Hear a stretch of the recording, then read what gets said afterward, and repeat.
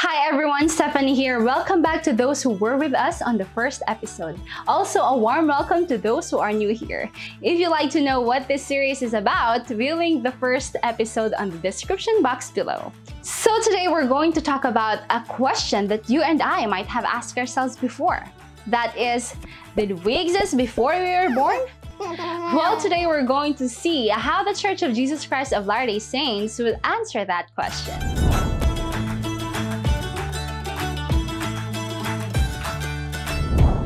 Let's answer it with a story. Before the earth was created, we all lived with God, our Heavenly Father. This is heaven? It's the great before. The great before? He wanted us to learn from our experiences here on earth to help us become more like Him.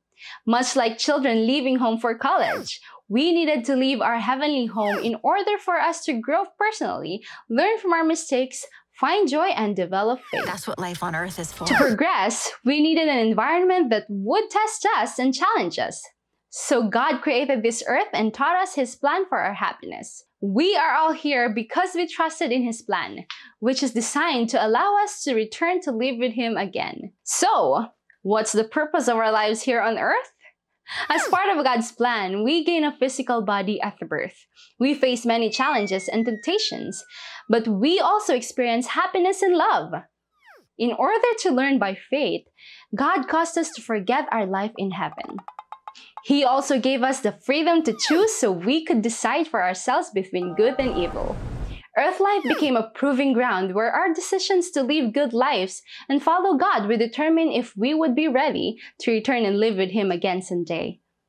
Heavenly Father also knew that during this life, none of us would be perfect.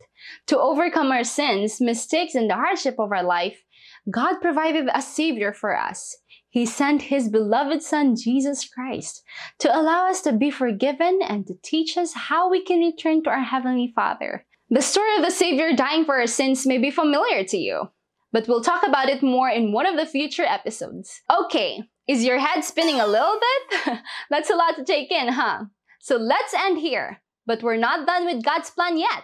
We still have a few important points, such as stuff about afterlife, so I hope to see you again. If you have any questions and clarifications or want to learn more about the rest of the plan, leave your questions in the comments section and we'll be happy to answer them. Also, please subscribe and watch out for the next episode.